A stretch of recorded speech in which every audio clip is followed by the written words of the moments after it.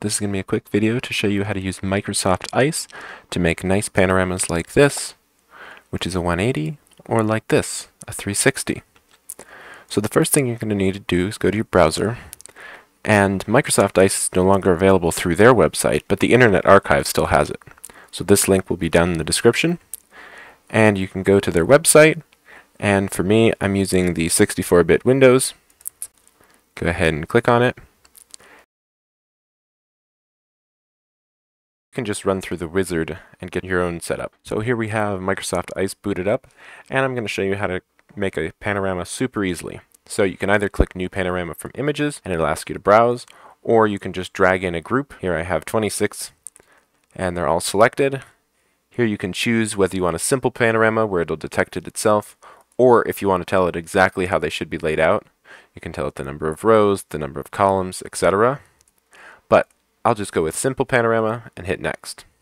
Now it's going to line all of the images. If you're taking these manually with a tripod, you're going to want to have a third of the image overlap on every picture. So here we go, we've got our lined up image.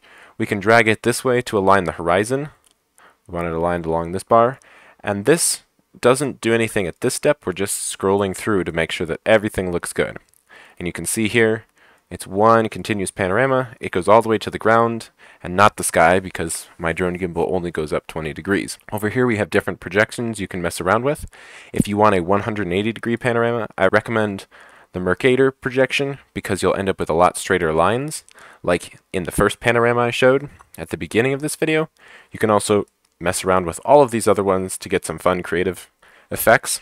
But if we're going for a full spherical panorama that can be displayed in another app later, we'll go with spherical. Orthographic is another good option. It looks weird right now, but if you have a 180 panorama rather than a 360, that will get you some really nice lines as well. So we'll go back to spherical and hit next. Now in this stage, we can do a couple of things. We can crop our panorama if we want to make it only, say, 180 degrees or 90 degrees.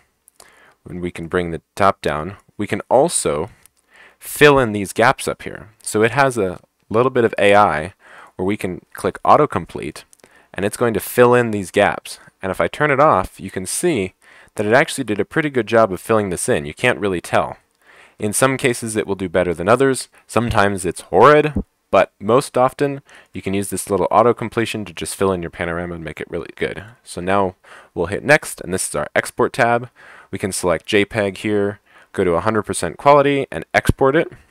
That just brings up this prompt. I'll put it in my panoramas, and we'll just name it testing, and then we can hit save. Now the final thing I like to do here is we can put it in a software like Coola, which is a website I can upload single images.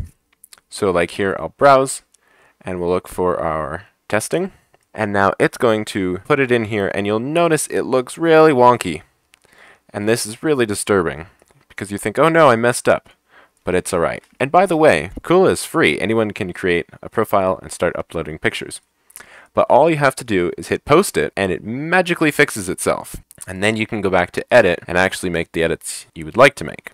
And this little dot is the direction that the viewer will see first. So if there's something particularly interesting you'd like them to look at, say this bundle of rock, you can set that there. You can click snapshot to pick the thumbnail, or tiny planet to get this view. There's a few basic filters you can put on it. Bloom sometimes looks nice, like in this image, but it often overdoes it.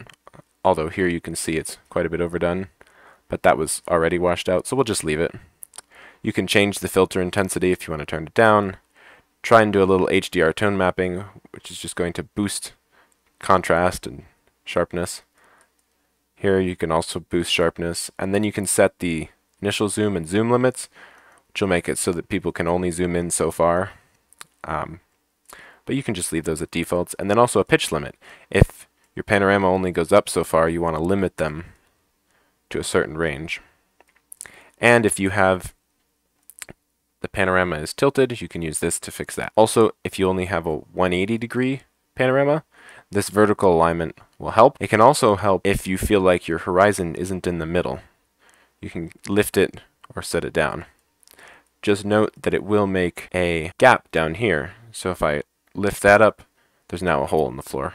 And you can change some settings there. When you're happy with it, you can just go ahead and click save. And now this link is shareable and you can show all your friends the cool things that you've done. So hopefully this was helpful, and I look forward to seeing you in the next video.